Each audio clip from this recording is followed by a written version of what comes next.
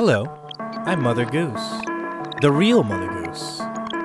I am one of countless versions of the interdimensional time-traveling witch. In my universe, we refer to dimensions as vectors. Vectors are fully formed and established coordinates, and I live in Vector 9. We are big enthusiasts of entertainment and all forms of art. And one of few witches who is curious about the worlds and artistic endeavors of other beings. I recently had a mishap in my interdimensional travels, so I was curious if Vector 1, 2, 3, 4, 5 was teeming with creative energy. 1, 2, 3, 4, 5. That probably isn't a thing. But life is funny. And it turns out it is your dimension, and it is rife with creative energy. When I tapped into the creative energy of Iceblink, I was transported to a land of mystery and childlike wonder. A place where magic is real.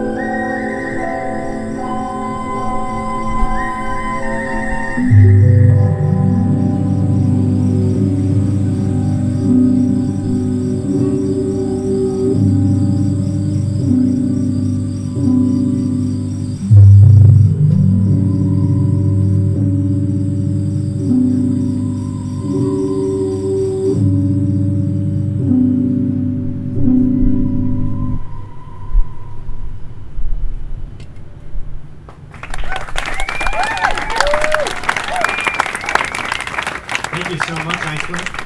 Give it up louder for Iceland. Yes. Glad you enjoyed it. I don't think the squirrels did. That's okay.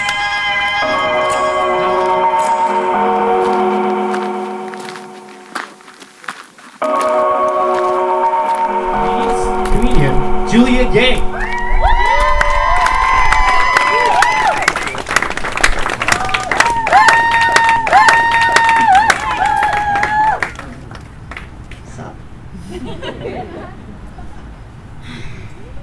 Alright, well, I'm gonna be real with you all. This past week has been really shitty.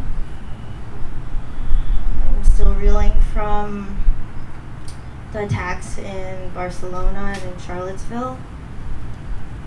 Now we're dealing with neo-Nazi groups taking to the streets, like white nationalists, more emboldened than ever in our country, and realizing that to be black, to be brown in this country is really scary.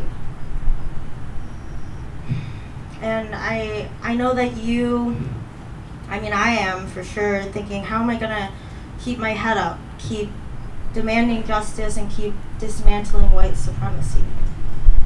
And for the white folks here tonight, and I see quite a few of you here tonight, I'm sure you're thinking, how do I show up? How do I support and, be a true ally? And I think, the most important and productive thing you can do right now is go back to Europe. Go back to where you came from.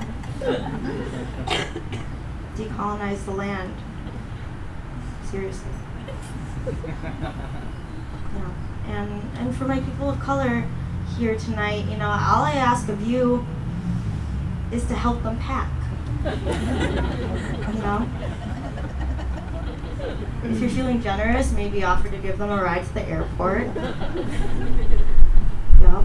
But this year, it's been bad news after worse news, and I've just found that self-care is becoming more and more necessary for everyday survival. And so I've been trying to take care of myself more.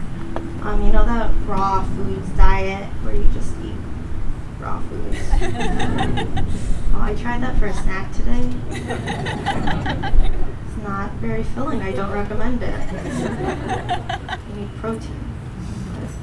But this past month I actually stopped drinking coffee. This is a big feat of mine. I love coffee, but it's actually been pretty good. I feel more awake. I feel way more present in the moment, and it's been good. The only thing is that I just constantly want to think about, talk about, and drink coffee all the time.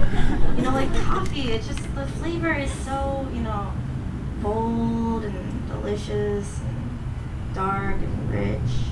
It's like everything I want in a future husband, in liquid form. The great thing about coffee is that you don't have to worry about it sleeping around,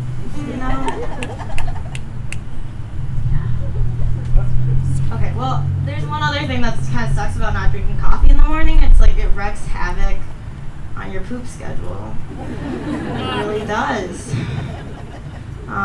You should poop in the morning if you didn't know that. It's really good for your health. So if you're not doing that, you should do that. And I was doing that, I swear. I was pooping in the morning every day on the dot, with the help of coffee. But now there are days when I get up I go to work and I have to poop at work. And it's like, it's rough out there. It's really rough. The other day I had to poop at work, and so I went to the restroom. It was all clear, nobody was in there. I was like, sweet, this is my time to shine. So I go in there, I take a seat on the toilet, and of course somebody comes in right when I was about to get down to business. So, and I'm an actor, I'm a professional dancer, I'm up here telling jokes, but to be honest, it's like the moment somebody sits on the toilet in the stall next to me, we're stage fright of my life. It just, everything tightens. It's like clenches. It's really tight. Like nothing's coming, nothing's going. You're the only, it's rough. And so I'm just like sitting there waiting, and I'm, the stall next to me is of no use because stalls these days are like suggestions of walls, without the sturdiness or soundproof, smell-proof reliability of actual walls, so I'm just sitting there and I think this is okay, I'll just wait this one out, she'll pee and then she'll peace and I'll have the bathroom to myself. But no, instead we are sitting in a long, extended silence. Talking minutes. Long minutes of absolute silence. I'm sure she's starting to feel the pressure too, Like, I don't know what she's doing over there. It doesn't sound like much, but maybe she's like praying or something. Like, dear baby Jesus, like just let me pee a little bit, just like even a little dribble would be great.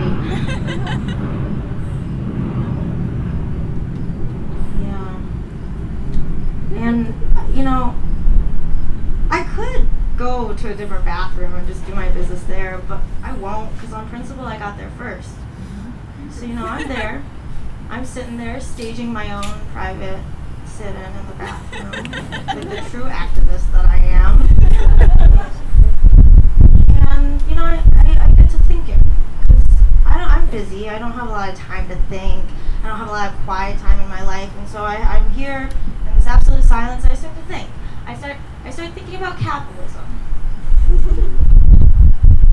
See, capitalism runs so deeply in us that we just feel this constant pressure to be productive. We don't realize that there's more to life than just going to work, getting paid. And so that applies to work shifts too.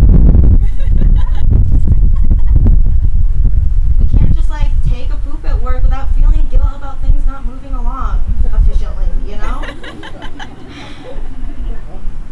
So, I start to fidget, I start pulling out the toilet paper, I start blowing my nose and clearing my throat because I want to sound productive. I want to let the woman in the next stall know that I'm working hard, I am doing my best, I am trying to move things along, right? Another little epiphany I had sitting on that toilet that day was that this is not normal. I know we've been hearing that a lot. Some of you probably have buttons that say that. And it's true, it is not normal. It's not natural for people to take shits in such close proximity. What the fuck? Yeah. Shits work. Okay. What else? Did I get it done? No, I didn't, because there's somebody in the next stall. What the fuck, right? Okay. Anyways, you're probably wondering if I've ever had a threesome before. I haven't. But I've gotten close. I mean, this one time I had this really hot twosome. But I'm open to a threesome, I'm open to a lot of things, actually. I was seeing this guy a while back. He told me he's interested in exploring polyamory. I'm like, cool. I'm naturally thinking about all the other lovers he'll have on the side, and I'm cool with that. I mean, great if he could let his other lovers know that I'm the best in bed. Or while he's having sex with his other lovers, maybe just softly calling my name out a few times. Something like that, I don't know.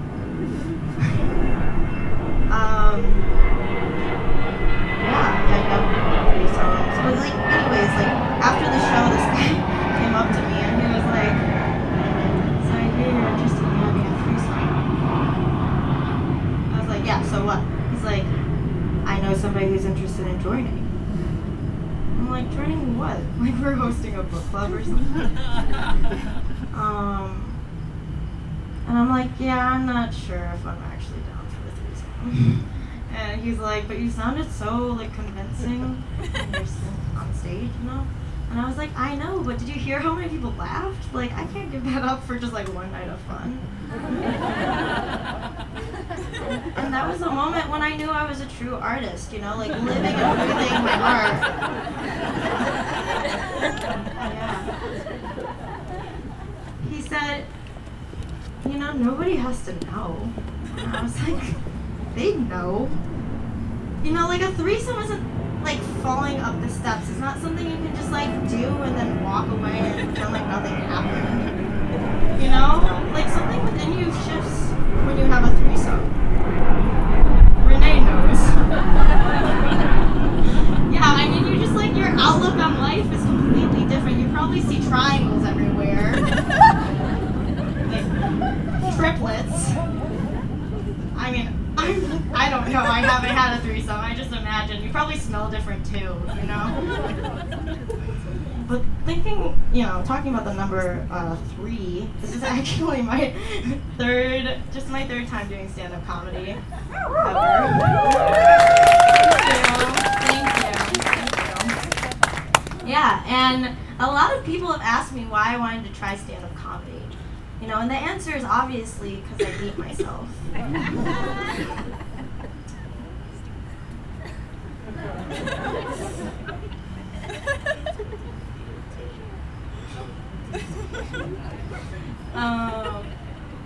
Yeah, so we all know that Asian babies are the cutest infants in the animal kingdom. It's a fact. It might be hard to believe, but I once was a very adorable Asian infant as well. Also probably hard to believe that ever since I could talk, I've been very sassy. Yeah, so when I was a kid, I hated to be called cute, you know? I called it the C word. I would tell, my mom would have to like run ahead of me before I entered the room and tell everybody not to call me cute, or else I would flip a shit. Yeah, and I was sharp back then. I had some pretty good retorts as a 6-year-old. This one time I was in the car with my family on the way to a family reunion in Nebraska. Safe to say that I have a white family. And so my white family and I were on our way to Nebraska for a family reunion, and I'm in the back seat with my cousins, and they're trying to put on these little heart-shaped sunglasses on me. And they do the one thing that they were warned not to do. They call me the C word. They do. And I was like, the audacity, you know, the sheer audacity. And I look at them and I say, you know what? Stop. Just go run on the freeway. Later that trip, I apparently told my other cousin to go find the tallest tree she could find, climb up it, and stay there. Yeah, I don't mess around. I mentioned my white family, and you're all probably like, what? How? Well, adoption. I was adopted from China, and I was adopted by a single mother. I can't tell you how many times that people have asked me growing up, like, when did your mom let you know you were adopted?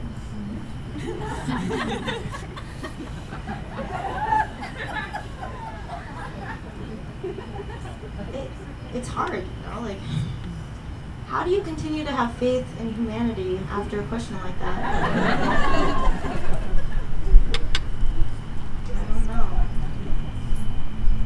I was talking to my mom on the phone the other day.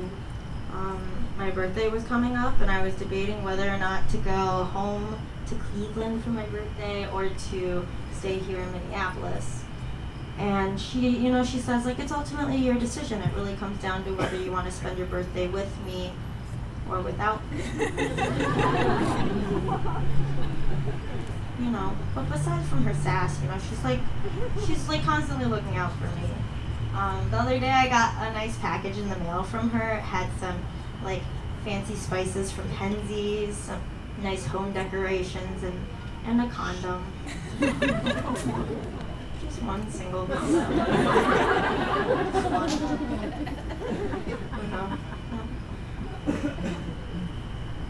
When your mom sends you a single condom in the mail, you gotta wonder what was going on in her head at the time.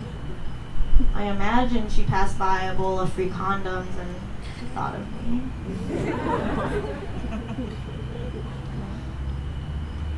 Did you know 7 out of every 8 women are victims of unwanted flirting on the bus? Yeah, I don't know if that's true, but it sounds accurate. Yeah, the other day I was sitting on the bus minding my own business, and this guy comes up to me. I brace myself for whatever he's about to say, and he says, "Hey, pretty lady, you want to buy some coupons?"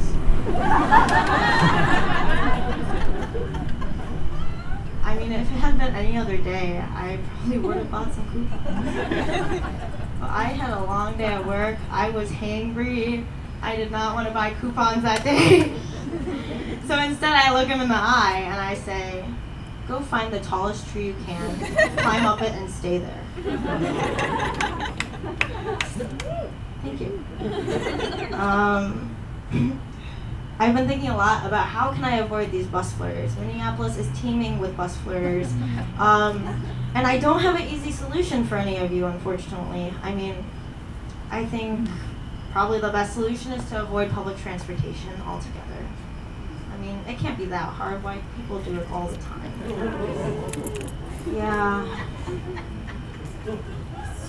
You know what also works? Adult snow pants.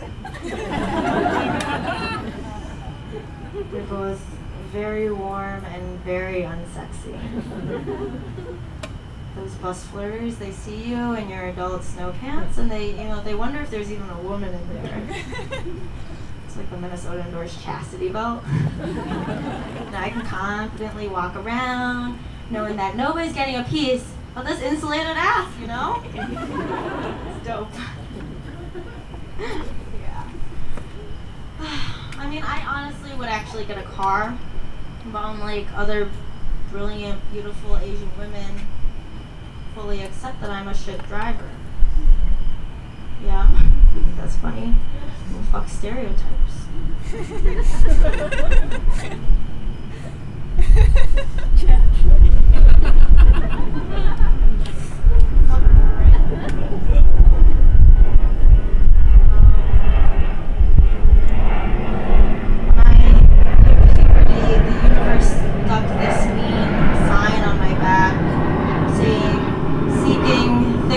Glasses wearing, hipster vibing, poetry writing, flat bootied white boys.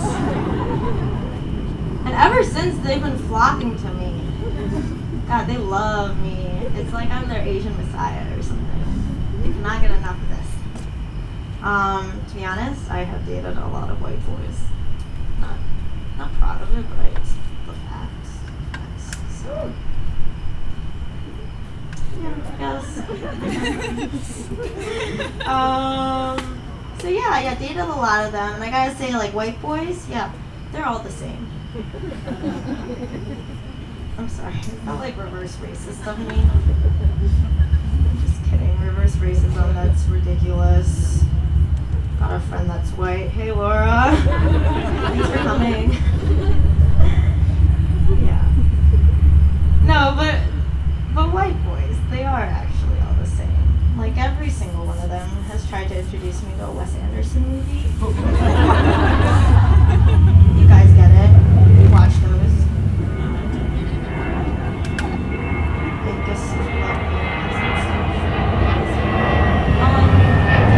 And I just don't understand where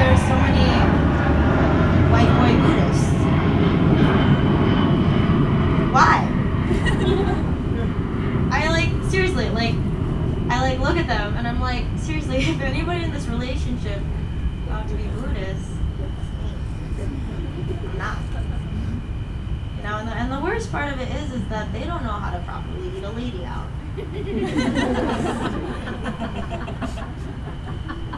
They suck at it. Well, not literally.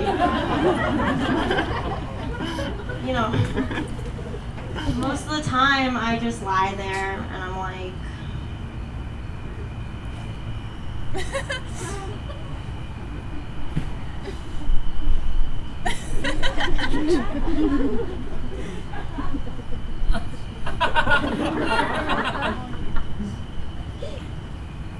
mean, I appreciate the effort.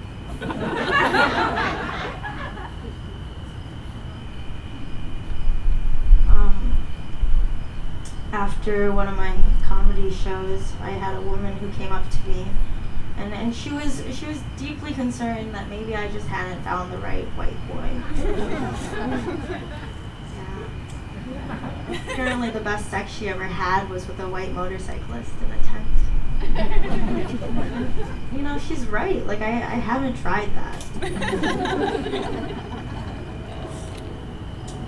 Yeah, but you know, it's scientifically proven that white privilege gets so deeply lodged into the ear canals of white people that they're physically incapable of hearing what's coming out of their mouth.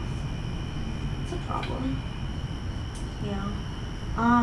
So in my last and this final relationship with a white boy, I nearly had a heart attack when I found out that he was peeing in his sink.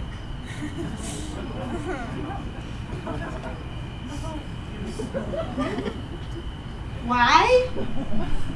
It's a good question. Thanks for asking. I asked him that too. You know, and he tells me, and I quote, so he wouldn't have to waste water by flushing the toilet. I just think that's a really gross poetic metaphor for white environmental activism. And our relationship pissed down the drain.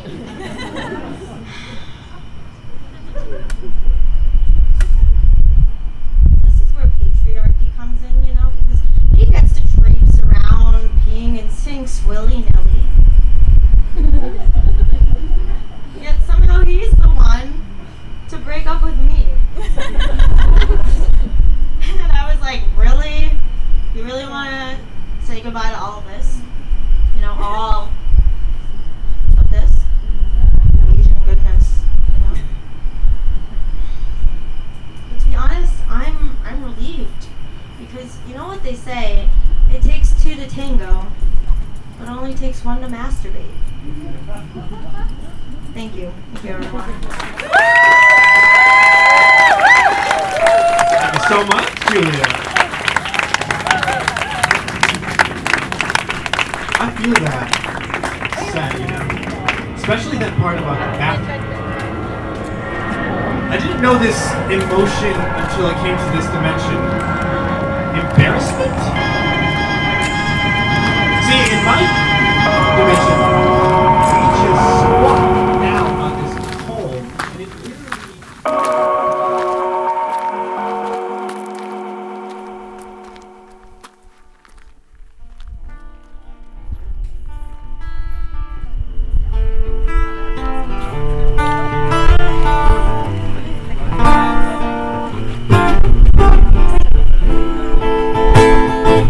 Rise in attention.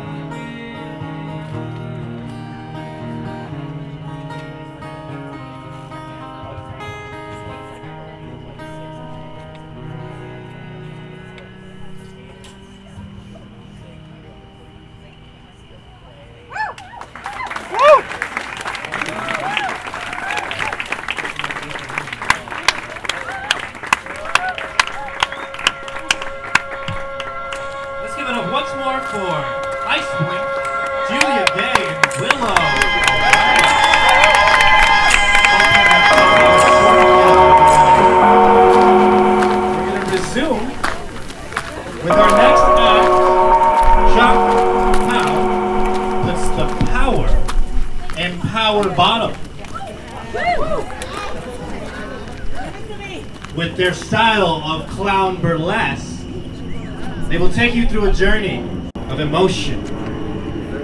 Give it up for Jacques Pau!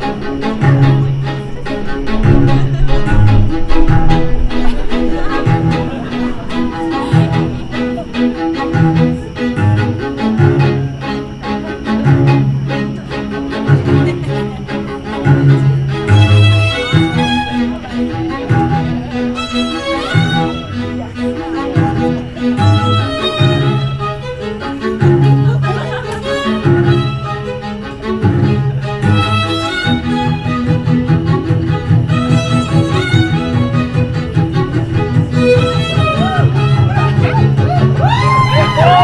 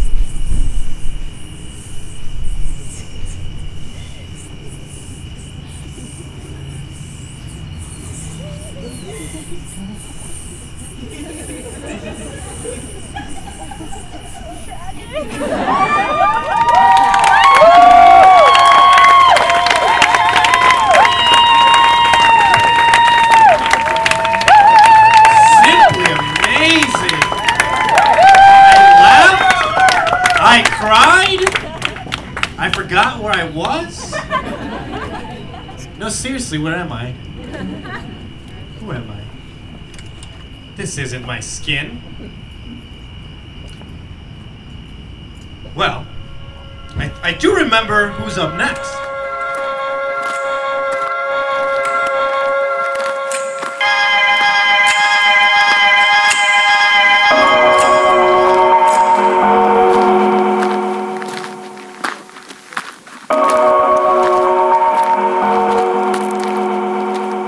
For our final performance of the night, before you are released to the evening and the darkness. In her recent interdimensional travels, Mother Goose came across a troupe of performers, Baba Yaga.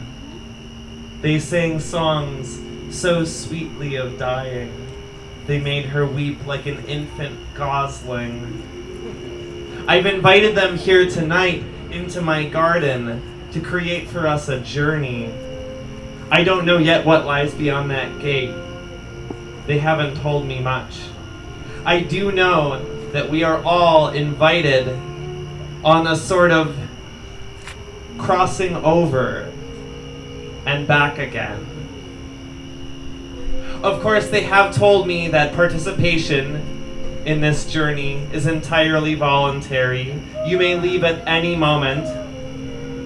But if you do choose to join us beyond these gates, we ask that you shed your belongings and only bring yourselves.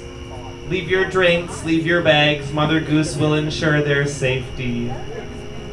And now, without any further ado, it's Mother Goose's great honor to present to the Seward Cafe green space Baba Yaga performing a metamorphosis of sorts.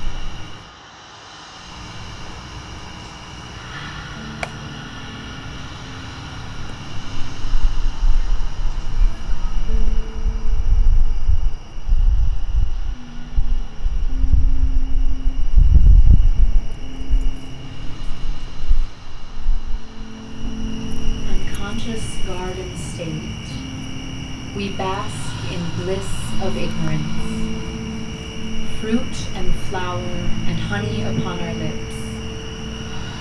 For we are void, sky and water, till she gives birth, she is her own daughter.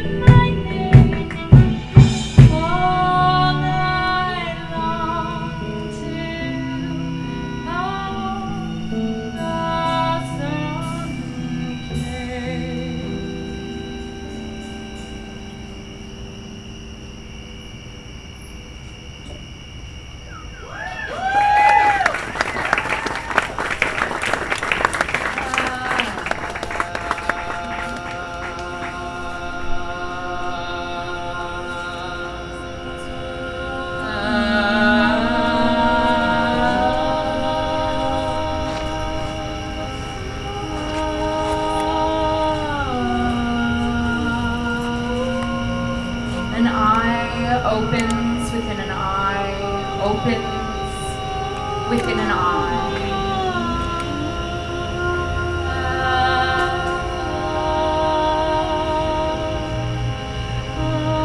The fool.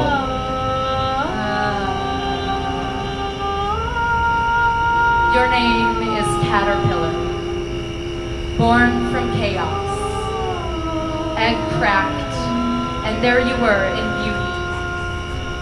Thin-skinned green creature, you grow on hot, dirty asphalt in bliss.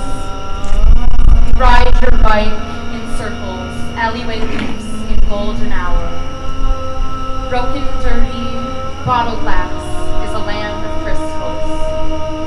The whole neighborhood is your jungle. You can speak to animals. You remember birth and the time before words came. You hop fences because you still see that the emperor is naked. You are free and wild.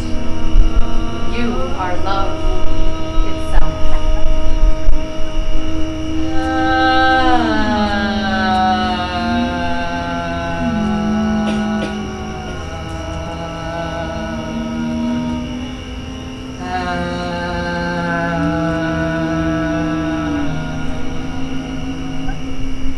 The devil. But the world has a way. Invisible forces pull, stretch you into funny corners, funny shapes. You forget that you already have the answers and begin looking for them. You forget how to find your way home. You're lost in a warped echo of the alleyway map you once knew, a twilit twin. Looking for the answer at the bottom of a bottle. You light a fire inside your belly because that you think it will keep you warm. Instead, you burn from the inside out.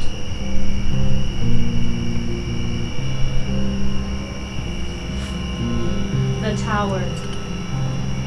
The fire licks outward through cracks in your skin. Stinging, ears ringing, it wakes you from deep slumber. Caterpillar, you now see your whereabouts. The stench of everything slowly dying around you. How you've lost your way.